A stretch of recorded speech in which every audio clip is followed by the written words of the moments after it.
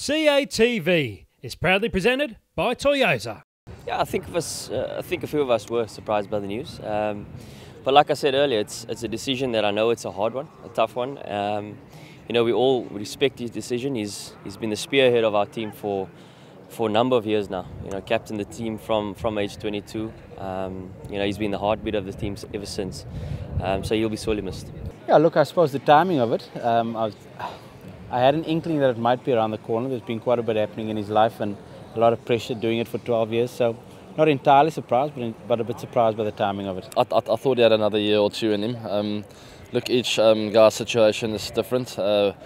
Maybe it's a good time for him to move on. He's obviously got his reasons, his personal reasons. And look, I'd rather look back to a superb career and just say congrats on what he's achieved over many years. He's a guy that's always played under a lot of pressure.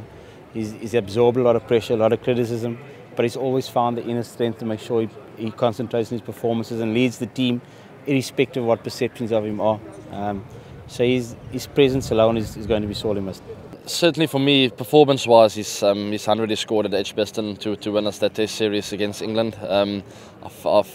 I've seen him play in amazing knocks, but that's probably the best. And then just over how many years he's been as captain, I'm not sure, but it's a lot of years. Just that, if you can say that, if you can call his whole captaincy career as a moment, it's just been amazing. I was there from the very first day that I walked into this team till now, and what he's achieved as a captain and the person that he is away from the game and on the field is just amazing and something to look up to.